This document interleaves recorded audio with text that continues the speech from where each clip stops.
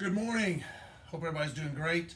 Gonna let you know what we're doing today for our regular workout for Monday. So for most of my adult athletes, this is what we have today. If you have issues with running or walking, if you have a bike, you could do that. So it's a run or walk, fast-paced walk for 1 minute. As soon as that minute's over, you're gonna grab either your dumbbell, your backpack, your kettlebell, whatever you have, available to you. So I'm gonna go with the backpack here. I'll have it loaded up, maybe 20, 30 pounds, whatever's good for you. So after that 1 minute of running or walking, we're gonna stop and we're gonna hit 30 swings. 30 swings, okay? Put that down.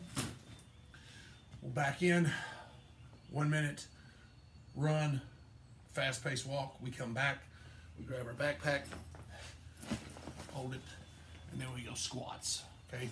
30 squats. Back down, back to our 1 minute of run or walk. We come back after that minute, we have our backpack on the ground, and we go ground to overhead. Back down, ground to overhead.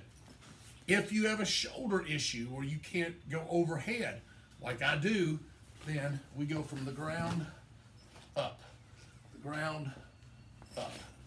just to the chest. Don't worry about pressing over top of your head.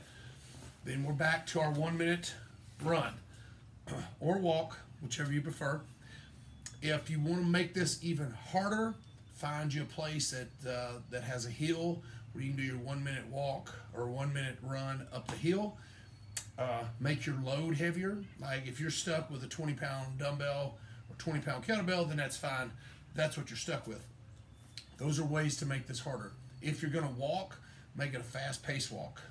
If you're gonna run, you may wanna really push yourself into that 1 minute. We're gonna try and take this out for 30 minutes, okay? So you just have your timer set on your watch, your phone, wherever. If you're on or in your subdivision, you can literally just do this, kind of pace it out to where you're running back and forth up the street. Keep your backpack there handy, keep your dumbbell handy. If you're confined to your house, okay, if that's something that you've got going on, you may want to change this, to where you're maybe running in place for a minute, or you could do, mountain climbers for a minute, or, whatever you want to do. But after that minute of activity, we're going to grab our backpack, dumbbell, kettlebell, whatever. We go to our swings, we go to our squats, and we go to our ground to overhead.